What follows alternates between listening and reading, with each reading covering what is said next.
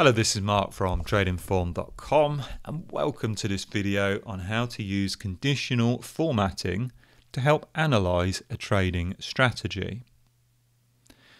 In this video, I will be showing you how you can use conditional formatting to help make your trading analysis more intuitive, to make it easier to spot patterns and easier to analyze your strategies. I would like to remind you that if you enjoy this video, please hit the like button. If you want to see more content like this, please subscribe, and please let me know in the comments below what other videos you would like to see me record. On the screen at the moment, I have a spreadsheet that I created for a recent video on the Connors RSI. Now, Connors RSI is a great little indicator, and if you want to check out the video, there is a link on the screen at the moment.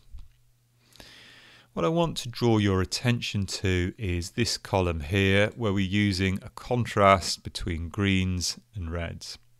Now, the formula is not important. What is important is that you can see how I've used conditional formatting to create a contrast.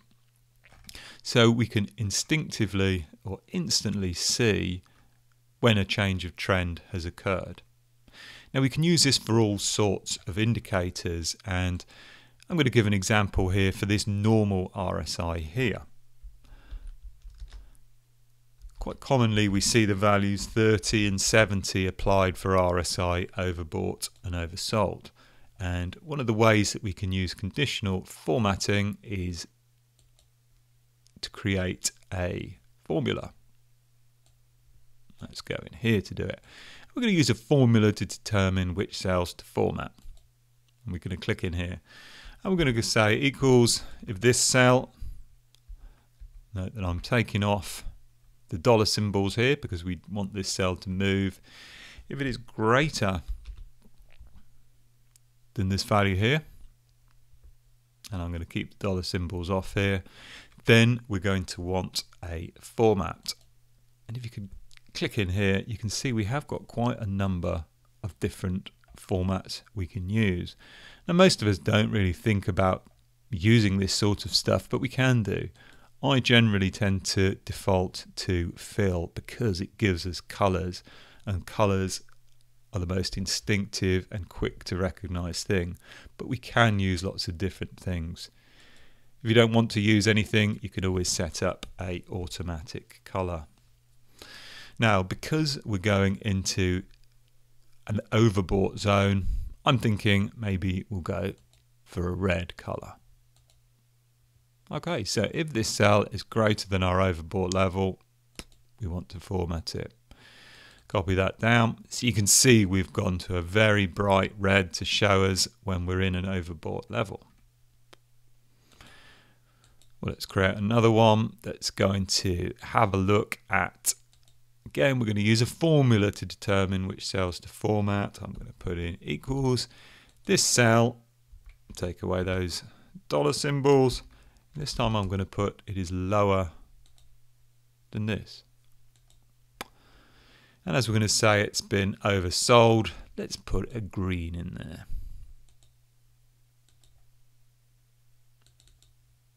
Okay, so we can see now that we have greens and reds and everything in between. And we can just go along a column here, a row here, and we see that we've got two greens, so we may potentially have an entry point.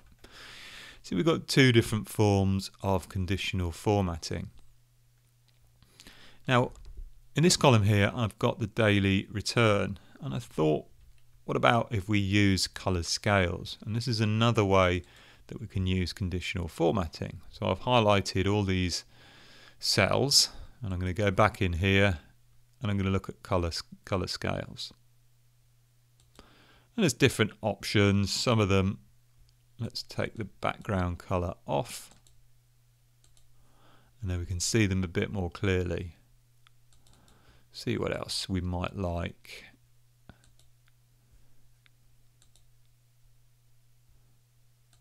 You want something that is going to stand out for you. So we've got a minus here, we've got a big positive here, a 13.8% jump. And we can see that this corresponds to a one-day streak and a rather high value of the RSI. We can have a look at how I calculated the streak conditional formatting. If I just highlight this column, we can clear the rules from the selected cells. So for this one, we can just use a built-in conditional format, and I'm simply going to highlight here the rules greater than 0, choose my color,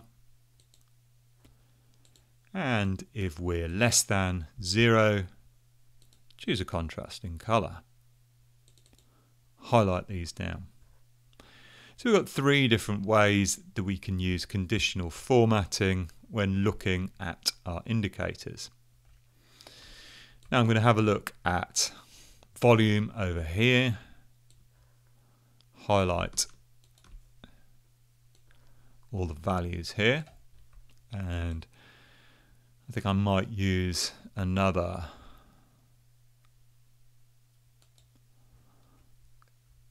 color scale here, and we can pick out the big numbers. Just scrolling down, we can pick out the big numbers. So we've got, this is Alphabet here, Google. You can see we've got 10, 11 million. We'll see the very big values. So let's have a look at how we can combine simple testing of a trading strategy, and we can take the advantage of conditional formatting. So we've got Connor's RSI here, very neat little indicator.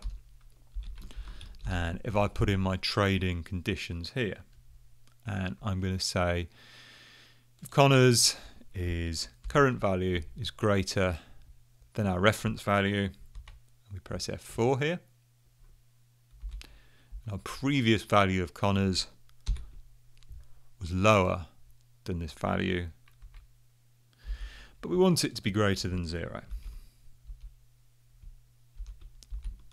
Then we trade long. And it's just going to be the text that we used to signify that we're entering a long trade. Copy this down. We scroll down. We can see there are a few examples here.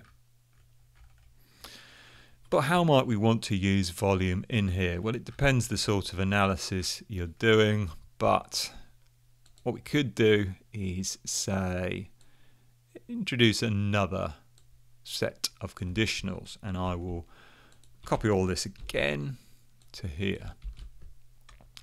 So I have all this lot plus something else, plus the volume must be greater than another value which I might want to experiment with. And don't forget that if we include a new condition here, we have to include the opposite here.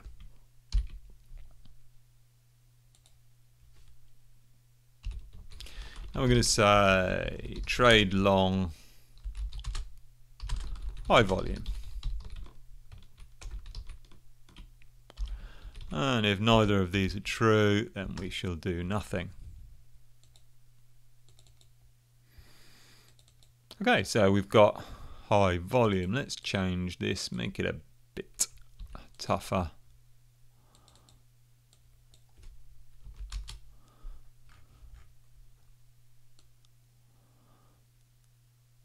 And if we can scroll down here, let's make it a bit softer. We're just playing with the numbers here, and we can see we've got one triggering there. Now again, we can use, because we're just trying to figure out what works, we're using the conditional formatting on the indicators, then we're using conditional formatting in our trade criteria, find out what works, to see if it makes logical sense. We can carry out all the analysis we want, but if it doesn't make logical sense, it's probably not going to last. It's probably just a random series of values in the market that come up all the time. So now what we can do is look conditional formatting, and let's tell it to look for text of volume. We'll give it a custom format and we'll use yellow because that's a nice color and it stands out. And we copy it down here and we can see that we've got trade long high volume. Every time we see it there and it's easy to pick out. And as we add in the numbers, we add in further conditions, we can use different trade entry conditions for when we're just trading long and when there is high volume. If you'd like more help with using Excel to backtest trading strategies, go to tradinformed.com. We have spreadsheets there which will make your backtesting much easier. You don't need to work things out from first principles, and you can have a format that will help you test different types of stops, different types of targets, different amounts of leverage, and how this affects your trading strategy. If you like this video, please hit the like button. If you would like more content like this, please remember to subscribe.